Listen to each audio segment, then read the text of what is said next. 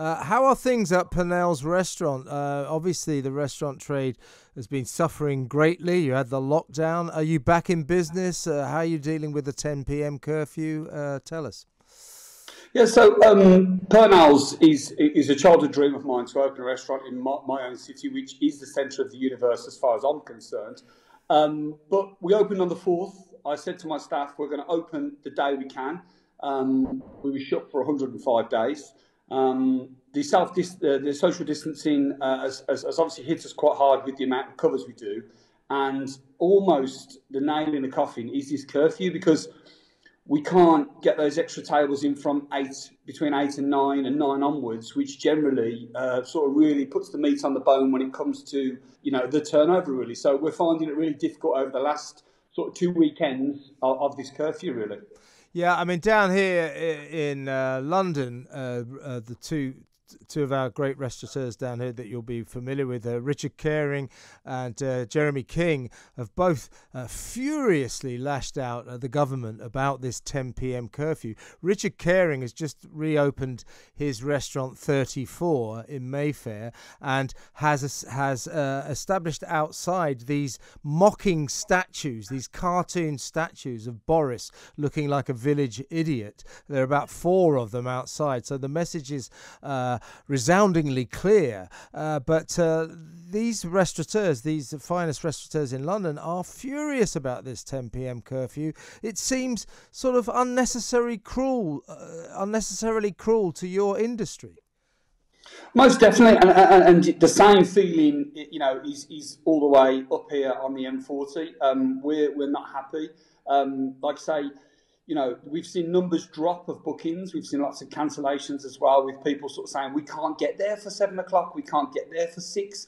So, and then obviously we're losing sort of the extra bottle of wine, teas and coffees and petit fours at the end, and obviously a digestive or a brandy or even cheese.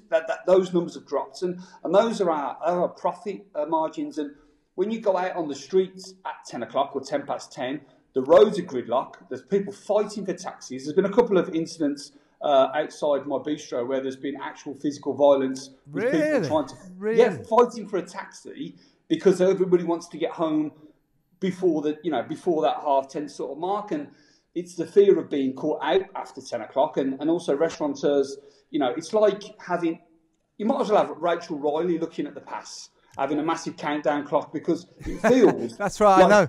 Yeah. Do you know what I mean? So we're looking and we're going, and my head chef saying to me, chef, we need to get all the main courses at 9 o'clock. So they've got then 45 minutes to finish their desserts, to then be able to have a coffee. And the pressure before with social distancing was enough, but now with this curfew, it's as if we've been beaten with a stick. It's becoming ridiculous. I totally agree, and it seems so random. I went out into Soho in London last Friday, so it was only one day after the 10 p.m. curfew started. And you're quite right. This sort of like atmosphere of panic begins to descend on the restaurant around about 9:30. People beginning to bolt their food, swig their drinks, waiters running around like all nervously, and then literally at 4 minutes to 10, they're going, "You've got to get out! You've got to get out!"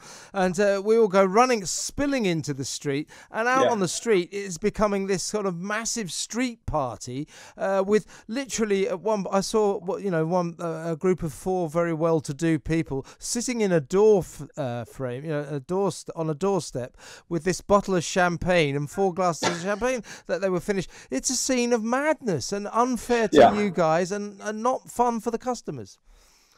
Not at all, and like you say, I mean, it's a massive part of the economy, the hospitality industry, and it has exploded in this country over the years. I mean, food in this country 20 years ago was laughable.